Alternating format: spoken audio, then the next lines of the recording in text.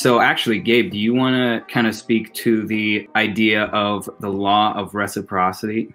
Yeah, I love this part. I love this part. So the law of reciprocity is essentially, if you give someone something, if you're nice to someone, if you provide value to someone, they are more likely to provide value back. If you boil it all down, that's what it comes down to. Naturally, in our minds, we have an account balance with every person we interact with. So if Justin here goes and is like, hey, Gabe, he lives in Colorado, I live in Maine. If he ships me a pizza or ships me a coffee, just something crazy like that, right? Just out of the blue, I am more likely to do something nice for him.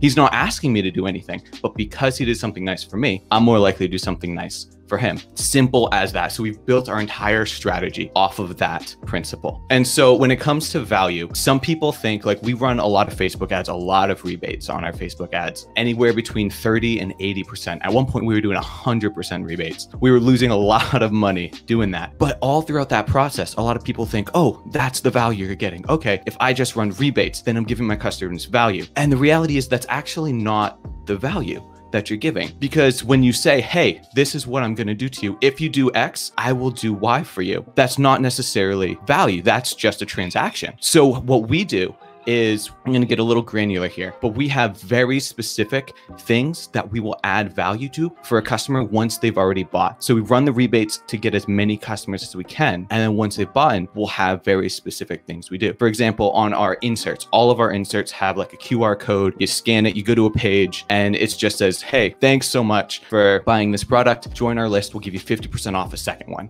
They join the list, 24 hours go by. We say, thank you so much for buying that second one. Here is 30% off any of our product. Pick your product, we'll send you a code. They do that. We'll have like 3, 4, sometimes 5 of those different processes depending on the product. Just giving an obscene amount of value at every single turn. And then at that point, that's when we ask, hey, if you want to join the list. Yeah, I saw you coming. I saw you coming there. We say, if you want to join our list, we would love to give you more of these offers. We'd love to invite you into our family. If you want to join the list, let us know. And then we get their phone, their email, and then we do the review ask after that. Thank you so much for referencing the fact that the rebate strategy is not reciprocity. It's just a transaction. Yeah. And it is only transactable if there is reciprocity baked into the system. There is a wonderful example of this where Gary Vaynerchuk did one of his episodes with somebody who advises restaurants. And he was saying, you want to know how to grow a restaurant? You remember this, Gabe? Absolutely. Absolutely.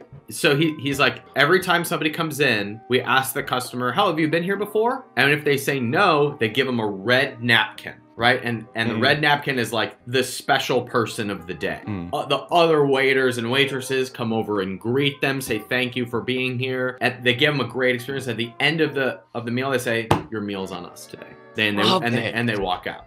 Right? Love it. Oh, and here's a coupon for a free dessert. You got to come in for the free dessert. And as a result, there's like, how do I not come back here? But if you put an ad outside that was new people eat free, there's no reciprocity. Now it's a transaction. Right. 100%. That's the difference. That's why so many people don't get this.